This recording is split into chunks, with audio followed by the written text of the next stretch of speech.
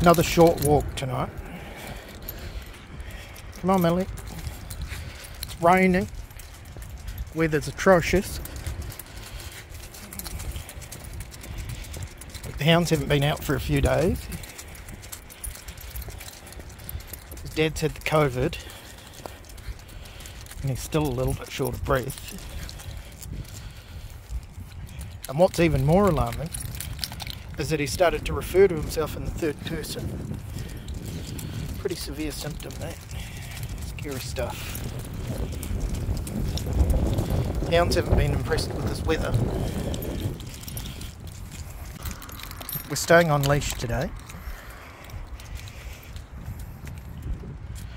for two reasons. One, because I don't fancy chasing them in the rain, though they pretty much come back when they're called these days.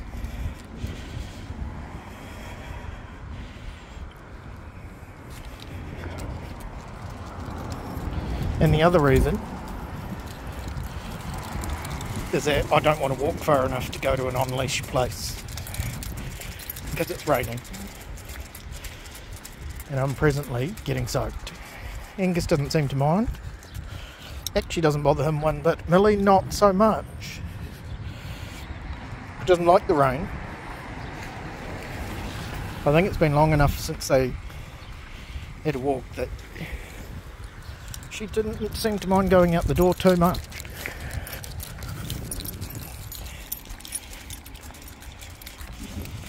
We just thought we'd check in, let everyone know the COVID didn't kill us. Mum's got it now, unfortunately, and Junior's getting symptomatic, but he's still got negative tests. However, I expect that to change in the next 24 hours. Exciting times in the Basset household. We gave short consideration to going all the way to the park. Then it started to really pour down. And that idea has been put in file 13. Otherwise known as the suggestion box.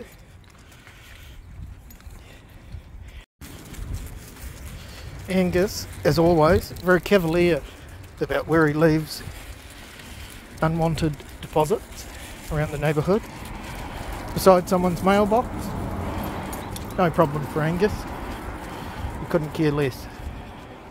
And he always looks pretty smug when I have to sort it out. It's dinner time for these two. Mum's got some hot towels waiting for when they get home. I guarantee you I don't have a hot towel waiting.